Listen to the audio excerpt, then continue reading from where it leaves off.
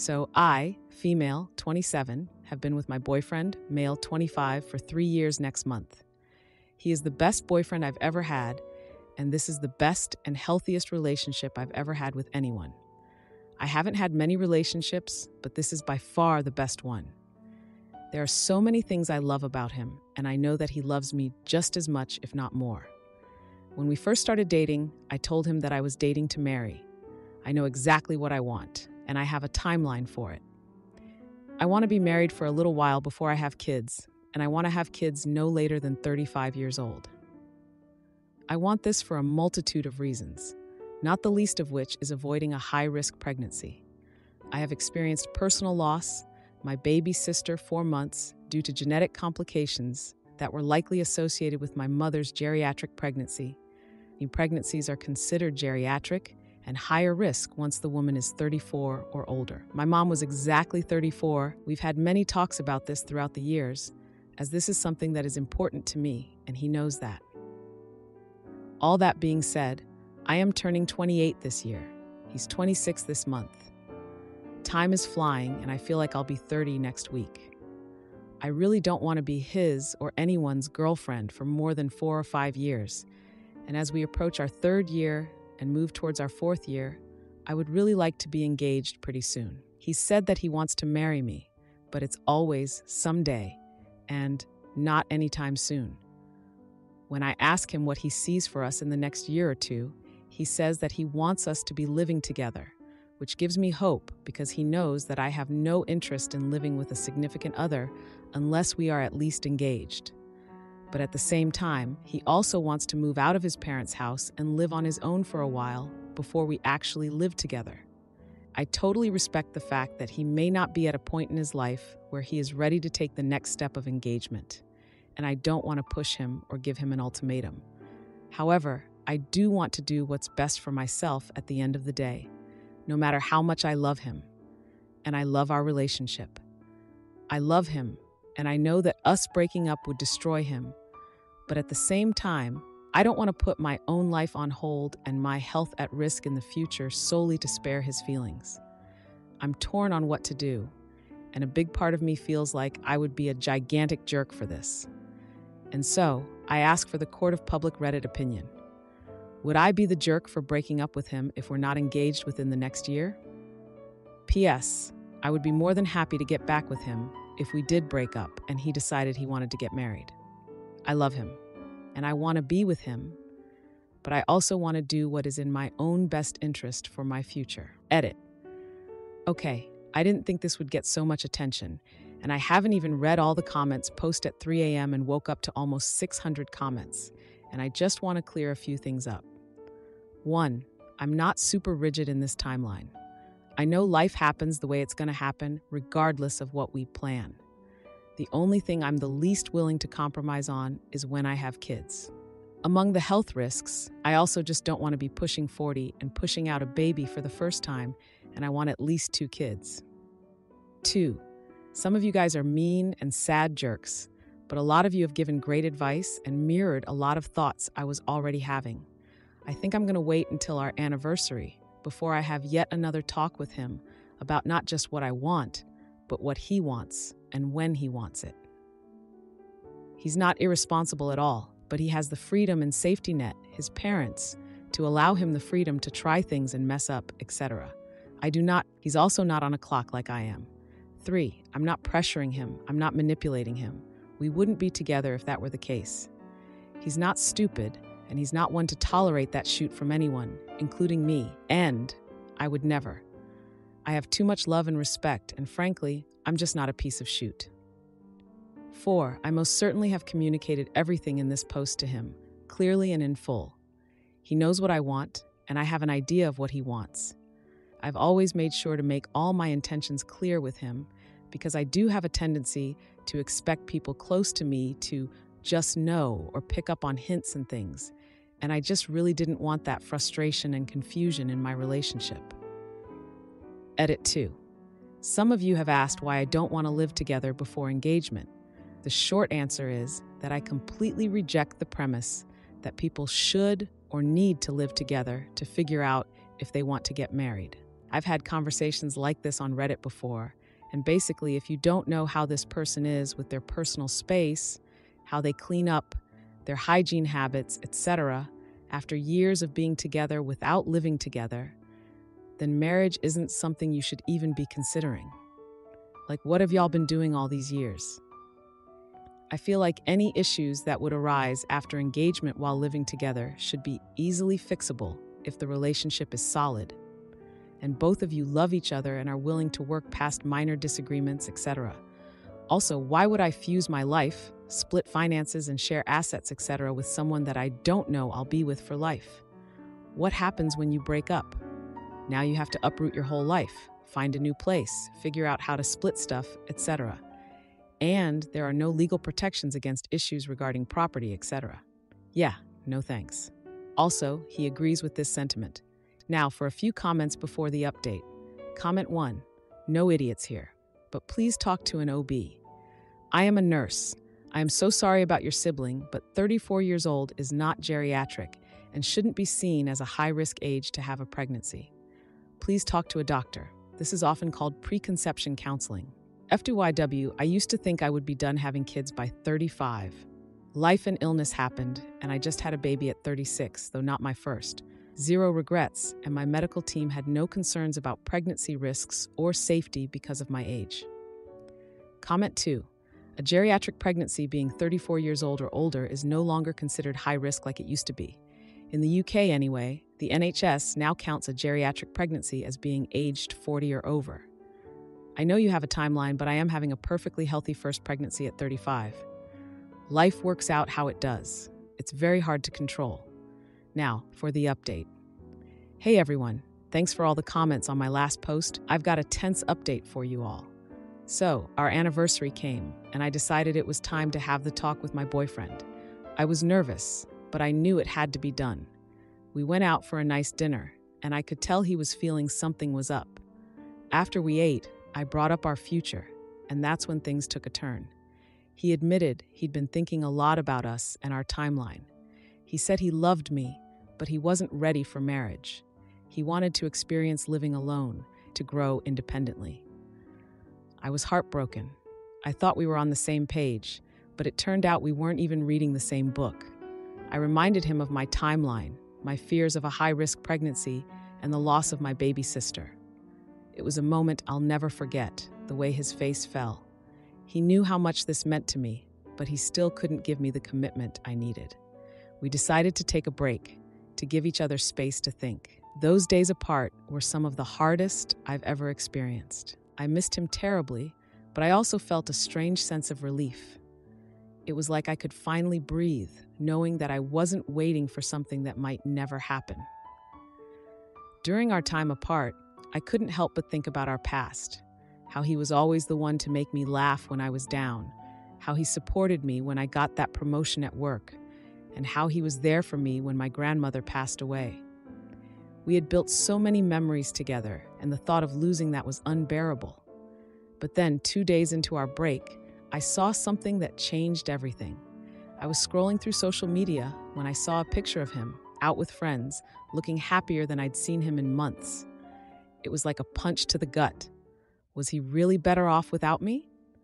I confronted him about it the next day. The conversation was intense. He confessed that he felt trapped by my timeline, that he was scared of making a mistake that would affect both our lives. He said he needed to figure out who he was outside of our relationship. I understood where he was coming from, but it didn't make the pain any less real. I realized that loving someone sometimes means letting them go, even if it breaks your heart. We met up again on the third day, and it was clear that things had changed between us.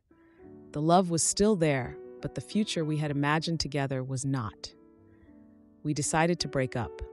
It was mutual, but that didn't make it any easier. I moved back in with my parents for support. They were surprised but supportive. They knew how much I had invested in the relationship and how much it hurt to walk away. As for my ex, he moved out of his parents' house and got his own place. I heard through mutual friends that he was doing well, exploring his newfound freedom. It was bittersweet to hear.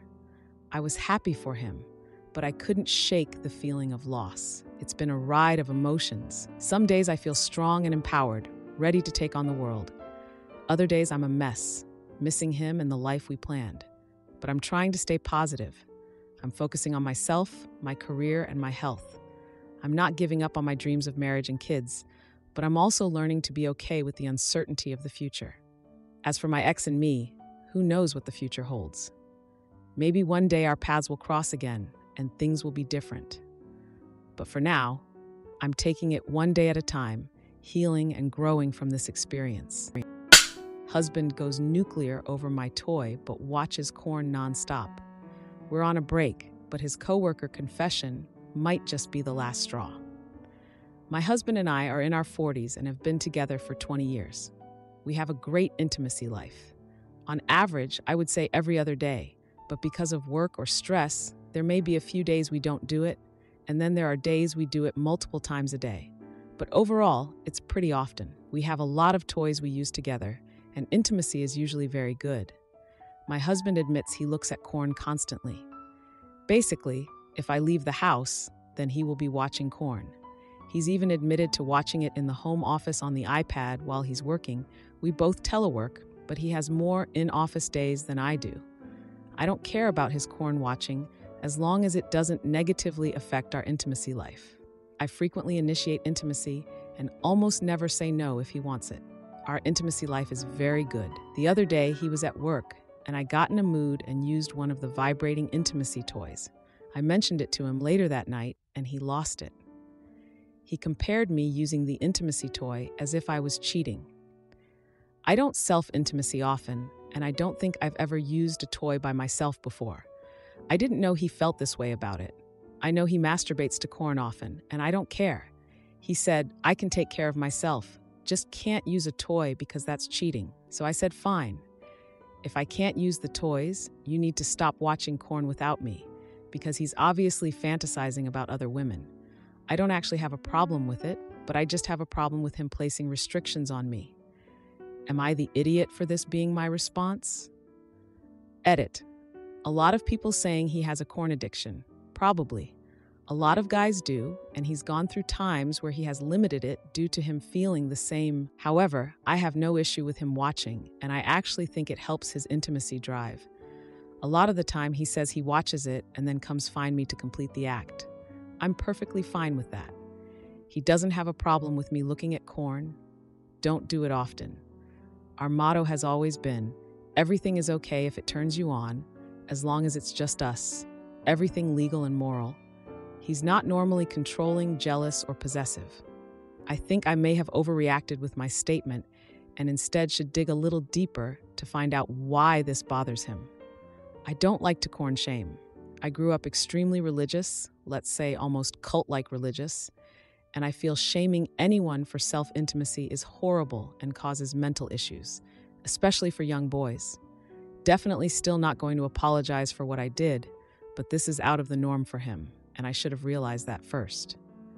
Thanks for everyone's responses. Now, for a few comments before the update. Comment 1, not the idiot. So he can watch corn and watch women naked, but he doesn't want you using a toy? Makes no sense. Using a toy is not cheating.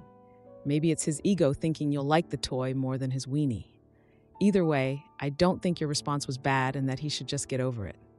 Comment 2, not the idiot. It sounds like your husband is heavily addicted to corn, and the fact he's using that to get off, but won't allow you to use anything to get off, is hypocritical. Now for the update. Hey everyone, it's been a week since my last post, and wow, a lot has happened. I never expected things to take the turns they did, but here we are. So after our big argument about the intimacy toy and corn watching, things got really tense at home. My husband and I have always been open about our desires and habits, so this sudden change in his attitude was jarring. I decided to take some advice from the comments and talk to him more deeply about why he felt so strongly against me using a toy by myself. Turns out, my husband had been harboring some insecurities that I never knew about. He confessed that he felt like he couldn't satisfy me anymore and that the toy was a sign that he was being replaced. I was shocked. We've always had a great intimacy life, and I've never given him any reason to think he wasn't enough for me. I reassured him that wasn't the case, but the conversation took a turn I didn't expect.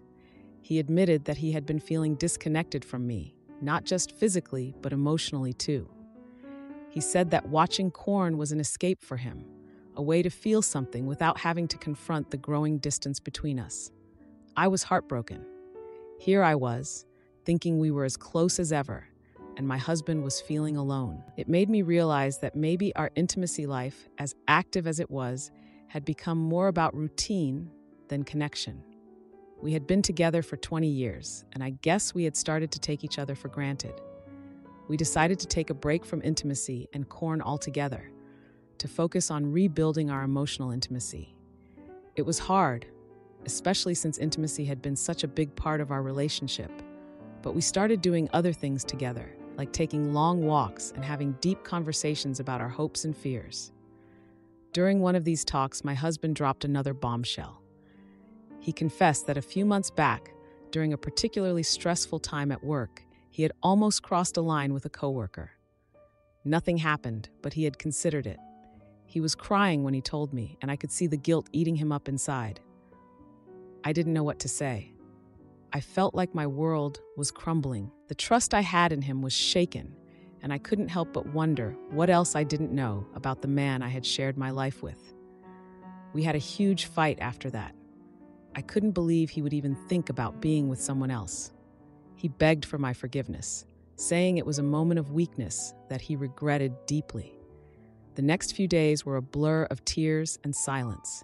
I couldn't look at him without feeling a mix of anger and sadness. He tried to be affectionate, to show me he was sorry, but I just couldn't respond. Then, 2 days ago, I found out that the coworker he had mentioned was someone I knew. She had been to our house for company parties, and I had always thought she was nice. The betrayal felt even worse knowing it was her. We had another confrontation, this time with more yelling than talking. I asked him how he could do this to me, to us. He didn't have a good answer. Just more apologies and promises that it would never happen again. I'm still trying to process everything. The man I thought I knew seems like a stranger now. Our relationship feels like it's hanging by a thread, and I'm not sure what the future holds for us. I'm not ready to give up on 20 years together, but I can't just forget what happened either. It's going to take a lot of work to get through this, and I'm not sure if we're both up for the challenge. For now, we're still living in the same house, but it feels like we're miles apart. I miss the way things used to be, but I know we can't go back to that. We have to find a new way forward, and I hope we can do it together. My son's plea for acceptance ignored, I demanded a 2-year wait, but his stepmom's affair and our united front against it showed me. Hello everyone, this is my first time using Reddit, so if I'm not doing this correctly, I apologize.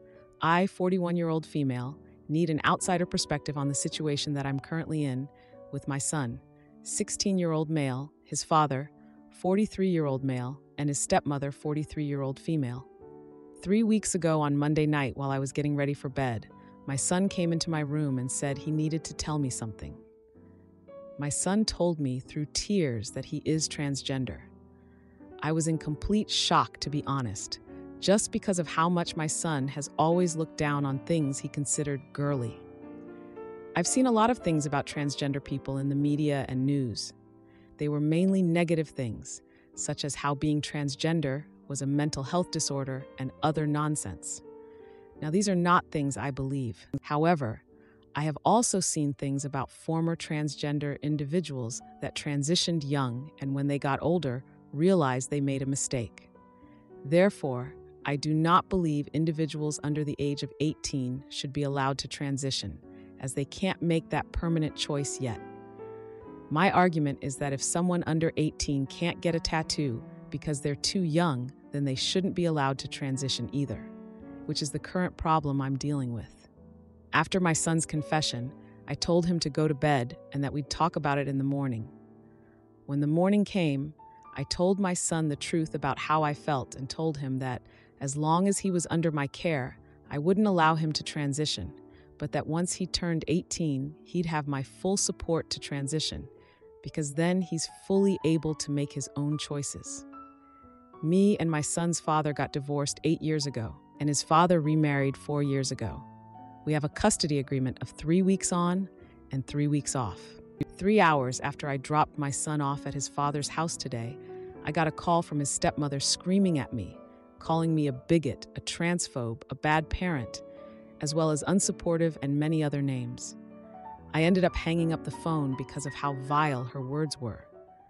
My ex-husband also texted me saying that our son, who he was now referring to as our daughter, no longer wanted to live with me, and that my ex and a moving company would come and get our son's things from my house. I can't fight this, since where we live, if a child is 16, they can choose with which parent they want to live with. I tried reaching out to my son, but he's ignoring me. So Reddit, am I the idiot? Advice is welcome.